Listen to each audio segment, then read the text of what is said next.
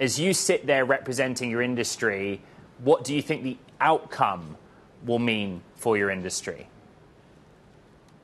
So fraud is fraud. And the trial underscores the importance of enforcement being able to do its job to weed out financial crimes.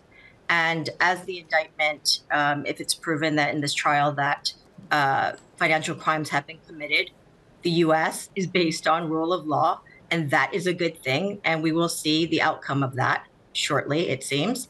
And for the industry, I will say this: less hype, less noise, less bad actors, the better for the good innovators and those who are trying to do the right thing, which includes responsible innovation and consumer protection going hand in hand.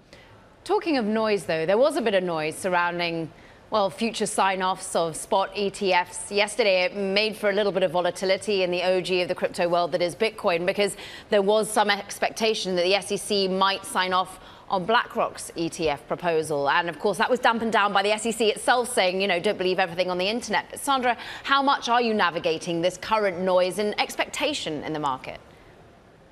So with the organization that we have, which has Fortune 500s across to layer one blockchains, to crypto firms, to startups, we have to navigate a world where we focus on what is the problem people are solving for, how is this technology actually useful for society, and frankly, what is the positive impact to society? So for us, it's really about getting down to bread and butter, what real world problems are being solved for, and how can these technology tools be used for furthering solutions that are positive impact.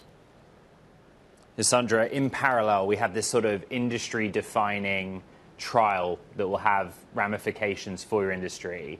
And we also wait to learn about approval, right, for products that expand digital asset reach.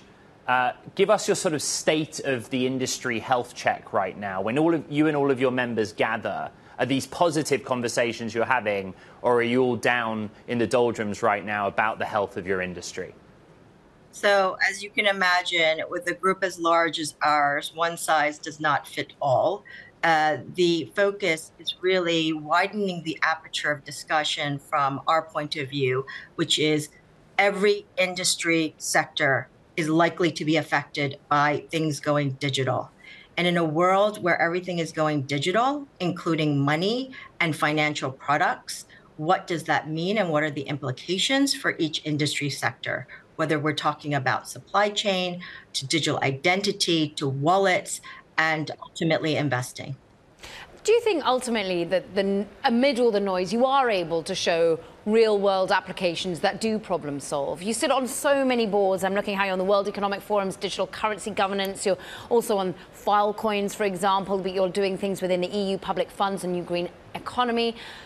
What problems need to be resonated to be solved here for basically crypto and decentralized finance to sort of win hearts and minds a little bit more? I think it's getting back to basics. Are you actually helping to solve real world problems? I'll give one example of a project we have going on right now with the UN World Food Program. Billions of dollars of donor funds go into the system across the development world. And there's very little visibility around making sure that there is a 360-degree accountability on the fact that wherever it was supposed to go, it actually went to that city or village or community.